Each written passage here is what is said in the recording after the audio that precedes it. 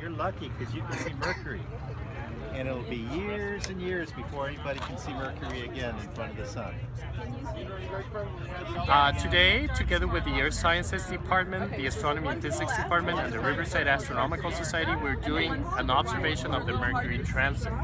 A Mercury Transit is when Mercury goes right in between us and the sun, and we see a tiny dot that is going through the solar disk. Now, Mercury Transits happen around 12 to 14 times per century. Last time California got to see it was in the year 2006. It's happening today in the year 2019 and next time in the year 2049.